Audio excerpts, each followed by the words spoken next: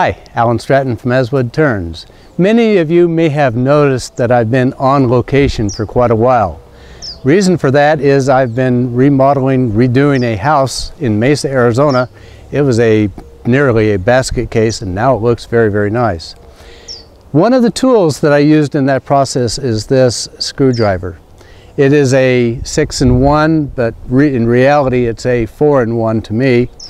But it was very handy to always have either the Phillips or the straight and the large and the small screwdrivers whenever I need it. It's invariably I need one or both, or always the opposite. So in commemoration of completing that project and now going home, I decided to make one.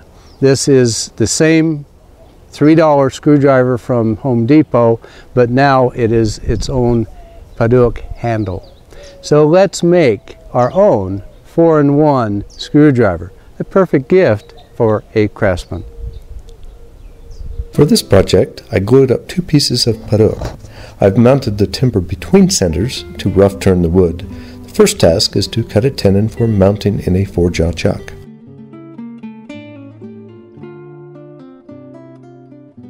Now for the drilling. I cut apart the screwdriver.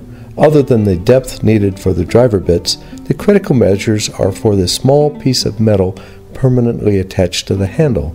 For mine, the hole needed to be 5/8 inch diameter for about 1 inch in depth, then 1/2 inch diameter to a total just over 4.5 inches.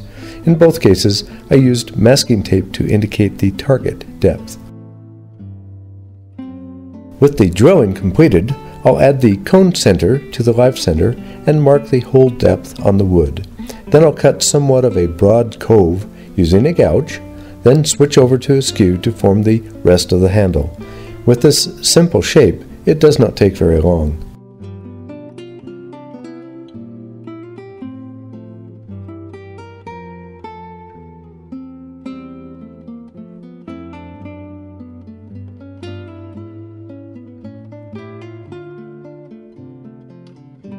Then sand up through the grits. I'll stop here at 400 grit. I'll use beeswax and mineral oil as both a sanding media and as a finish. Definitely cuts the dust. Then when I'm finished sanding, I'll also have my finish. Then part it off. Nice, I actually caught this one. Finally, I shaved down a dowel to fit the metal piece. It will be a temporary handle so that I don't get epoxy on my hands. Then mix a little epoxy.